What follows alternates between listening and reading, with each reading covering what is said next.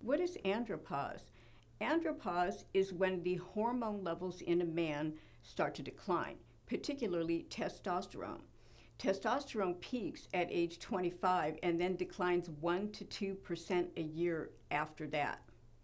Also, what happens as men age is the estrogen levels start to go up and testosterone starts to get bound on body proteins, so you have less testosterone available.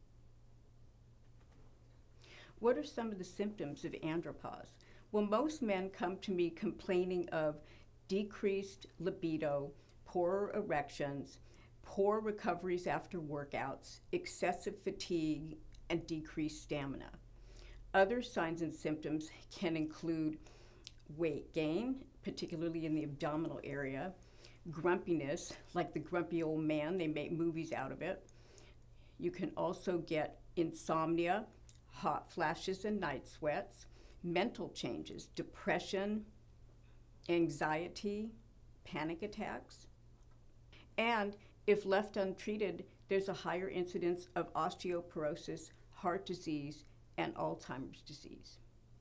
Andropause is diagnosed predominantly by your signs and symptoms, and also there are laboratory tests that I can check, including your total and your free testosterone and your estrogen level. How is andropause treated? Andropause is treated by replacing the missing hormones, particularly testosterone, and also controlling your estrogen level.